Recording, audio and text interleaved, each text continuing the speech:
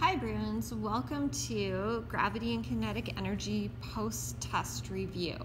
I'm going to ask you to go ahead and answer these questions on a separate sheet of paper. You won't get to use this paper during the test, but you can use whatever you brought with you on a separate sheet of paper to use on the test. So let's go ahead and get started and take a look at question number 1. What is the equation used to calculate speed? If we go to page 22 in our interactive notebook, we can look that up fairly easily. And speed is equal to distance divided by time. And then below that, you'll see the different variations of the speed formula. Question number 2. How does gravity affect the motion of an object during a fall? Well, gravity is about 9.8 meters per second squared, or 10 meters per second squared if we want to use a nice round number. So if, for instance, I were to roll a ball to the edge of a building's roof, what do you think is going to best describe the motion of the ball after it passes the edge of the roof?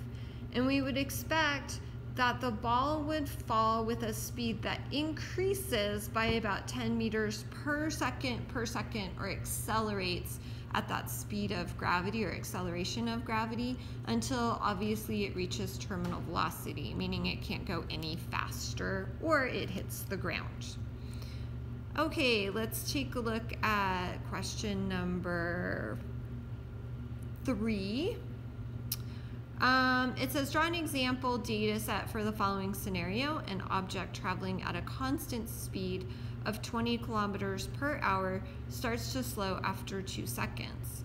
The force continues to act on the object for 6 seconds. So I drew a quick little data set here. And you'll notice, don't worry about the A there at the bottom.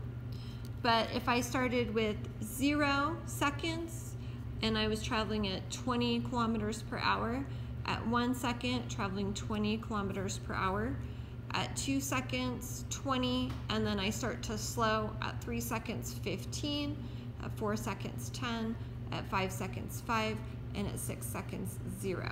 Doesn't necessarily matter what this data set looks like as long as it's showing the slowing of the object. And the object doesn't have to slow to 0 or a stop either. It can just slow to whatever speed as long as the speeds after 2 seconds are getting consistently slower. Okay, question number 4, define acceleration.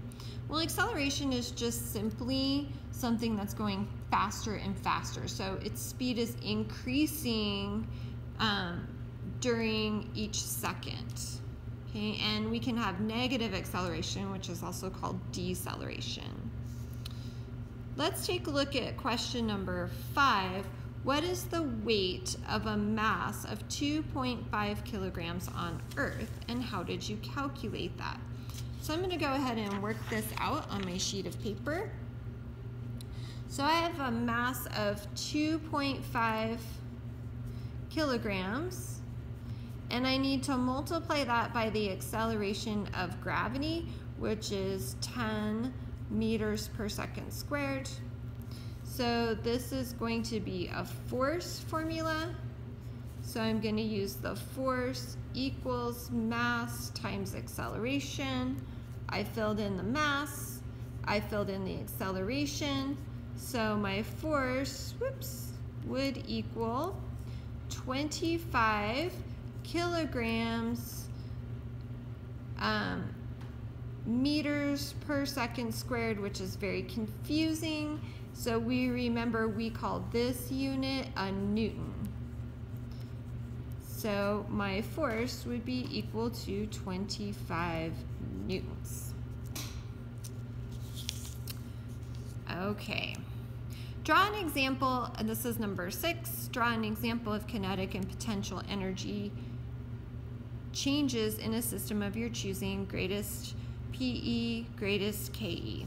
I'm going to go ahead and use the example of a teeter-totter.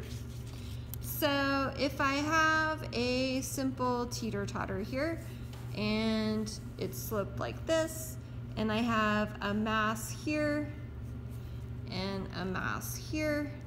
Which one's going to have the greatest potential energy and which one's going to have the greatest kinetic? So at this point, if the system is moving at this point, my greatest kinetic energy will be here, and my lowest potential energy.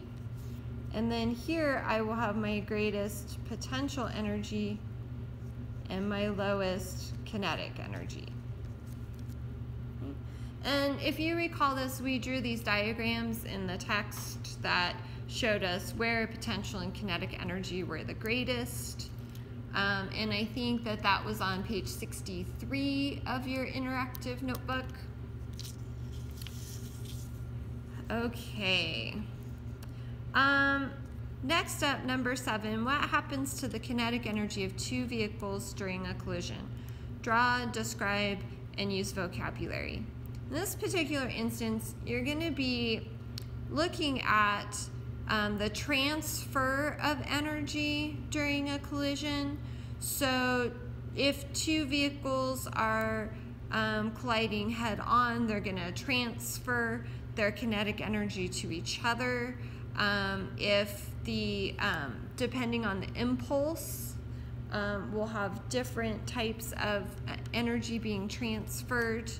And then this relates kind of to number 8.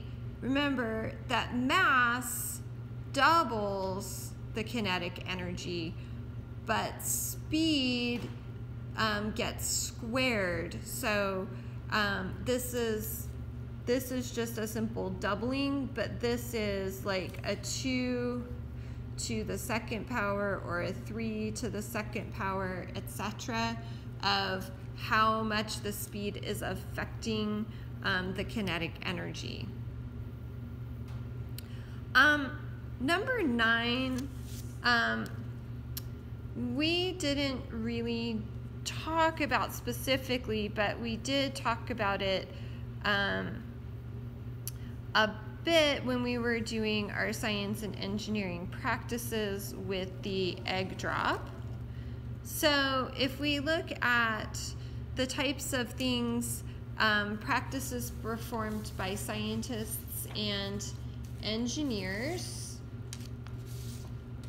let me find a quick list that I made. So let's look at a few things. So in both instances, okay, I think we would use evidence to support a solution. So if I have a scientist and I have an engineer, if they're both going to use evidence, oh, I should write that in the middle. Yay, Ms. Hettinger hasn't used a Venn diagram in a really long time.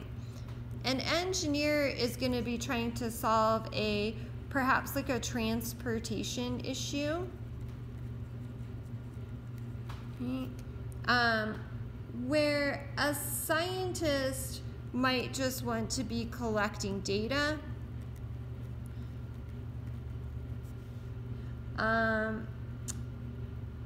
And they're both going to run several trials.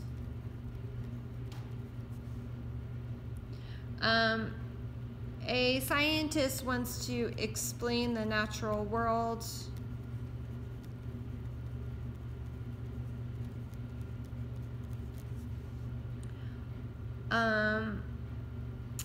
And they both want to communicate their findings.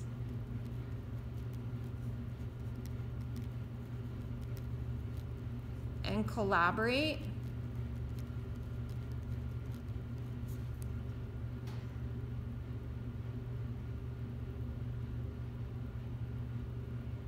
And I think over here they're going to use a lot of criteria. So for example, an engineer is really just kind of trying to figure out specific criteria. Okay, so I talked about that one with you. Let's take a look at question number 10. So I'm going to slide this up just a little bit. If weight remains the same, will the height impact the amount of kinetic energy a child has sledding down a hill? Explain your answer. So basically what we're looking at is, depending on where a child is placed on the hill, which one has higher kinetic energy and which one has more potential energy. This one's going to have higher potential. This one's going to have higher kinetic.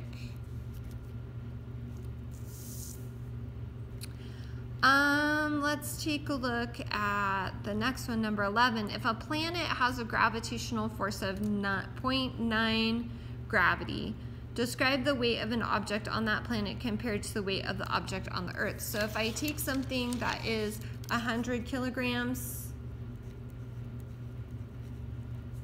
and I'm going to do the force equals mass times acceleration, 0.9, so mass, acceleration, okay? And then if I look at Earth,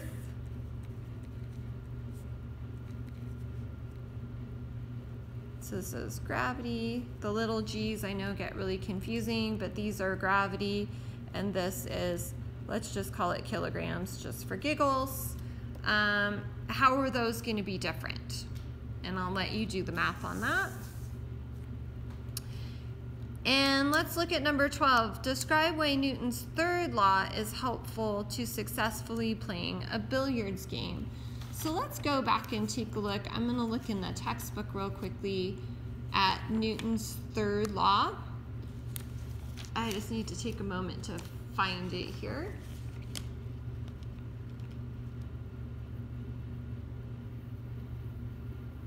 And I think it's 4950. There we go. Law number 3 says, for every action or force, there's an equal and opposite reaction or force. Okay? So think back to when we set up the little pool table. Okay?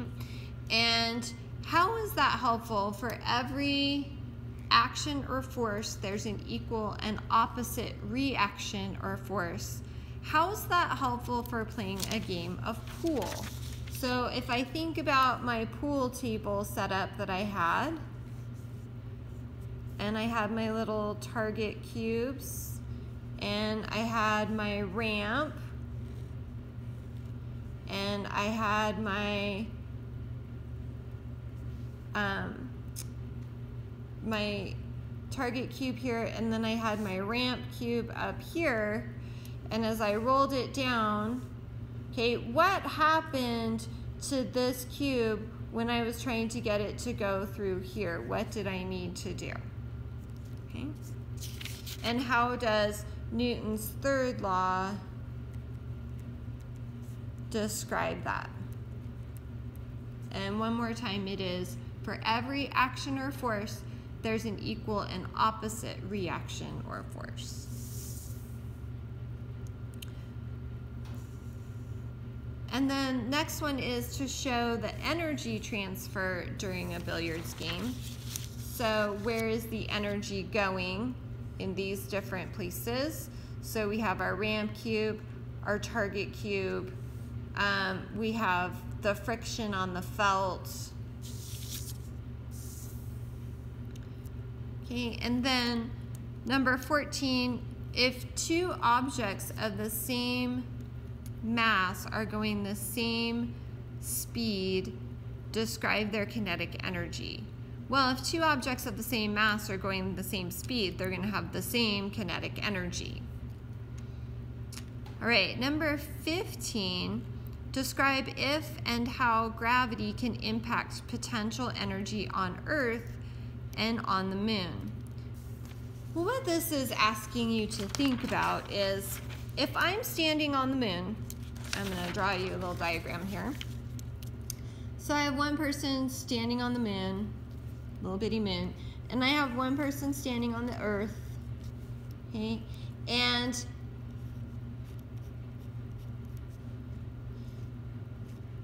both these people are going to drop an object the same height.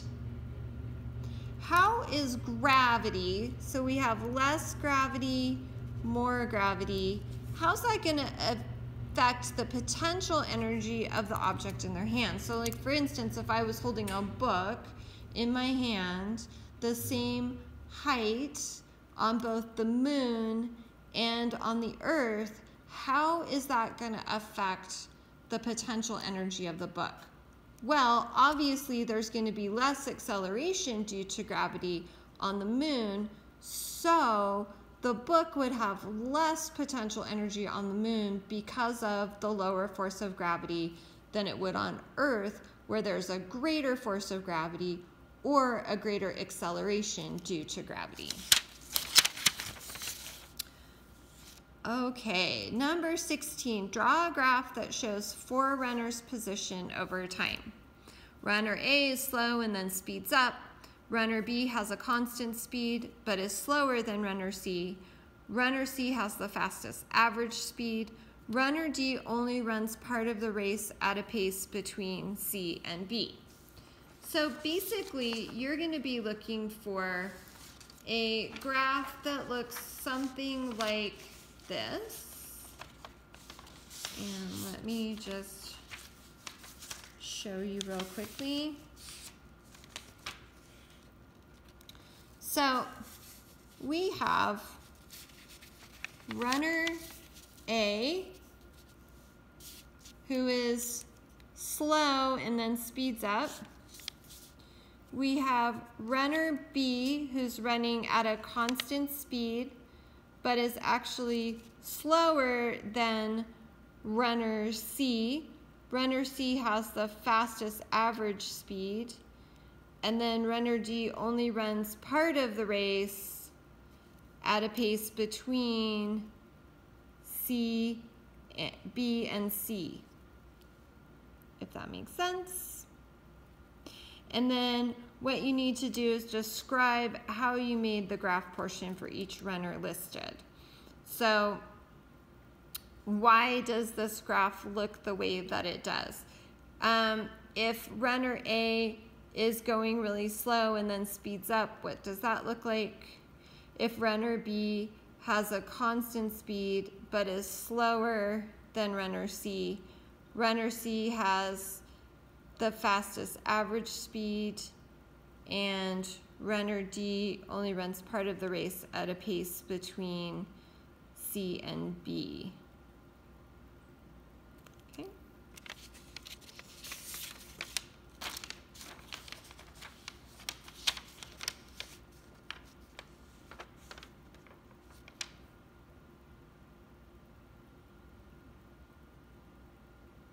Okay.